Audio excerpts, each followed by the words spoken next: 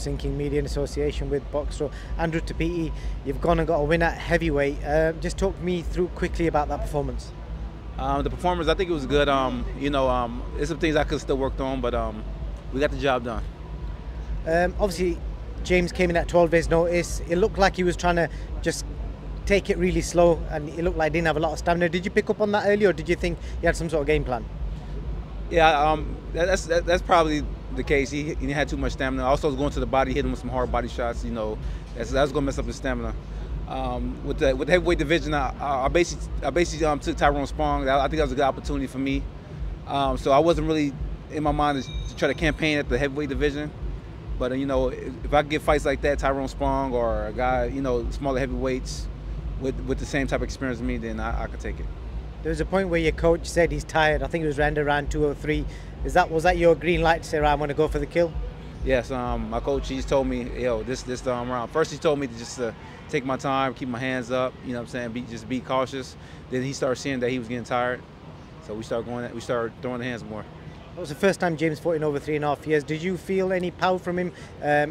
Did you feel like he had some sort of skill, and could he do something at heavyweight against different type of caliber opponents? The heavyweight division it's stacked right now.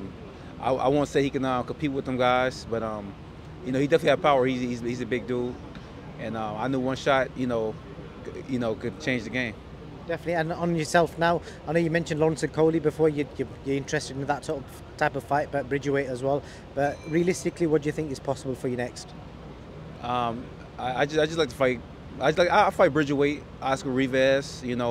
Lawrence, that's my guy. I don't think it's a fight that I'm really looking for. But we could fight other cruiserweights with the title.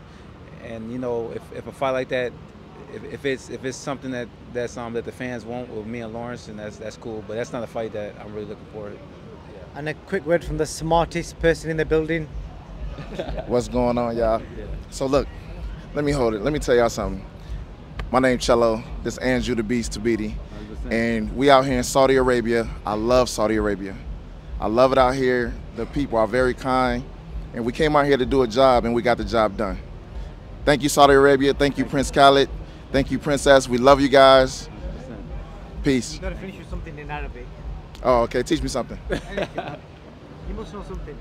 Inshallah. There you go.